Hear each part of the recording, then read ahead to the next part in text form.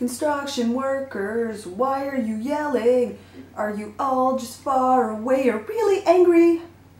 Maybe they're all like that guy in Sticking Around. Hey you guys! Can you give me a screwdriver?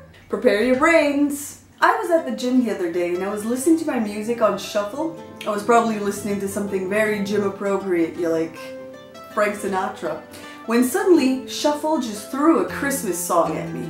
I was on a treadmill at the time, so much like I was doing, I let the song run. And it got me thinking about winter and Christmas. Now summer is an okay season. It's not my favorite, it's not my least favorite. Maybe like third place? That would make it what? Bronze? Oh, see what I did there?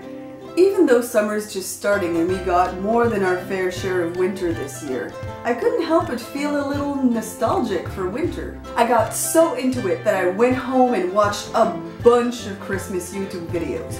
Cooking and decorating. I seriously considered making gingerbread cookies. Now winter is pretty great, but I do realize that I'm looking at it through rose-colored glasses. I'm all like, sweaters, cozy blankets, pretty snowfall, when in reality it's more like biting winds, damp boots, heating bills. But it's kind of funny that I'm thinking about this when outside it looks like this. I think we do that with all the seasons that we're not currently in. I have this very specific image in my brain of that film, The Secret Garden, when the spring arrives and all the plants and flowers and trees, they start blooming and growing, and it's all in fast forward and pretty and gorgeous, instead of the actual mess we get when it's spring. We forget the sunburns and the June bugs and the freezing feet in favor of the cool things about the season. And I mean, in Canada we almost have to. The seasons change the landscape pretty dramatically. And since the winter lasts about an eternity here, you almost have to find something kind of fun with it. So here's to snowmen, and dark lipstick, and fires in the fireplace. I'll complain about the winter when it gets here. Do you guys get nostalgic for other seasons? Is that just a thing? Is that just me?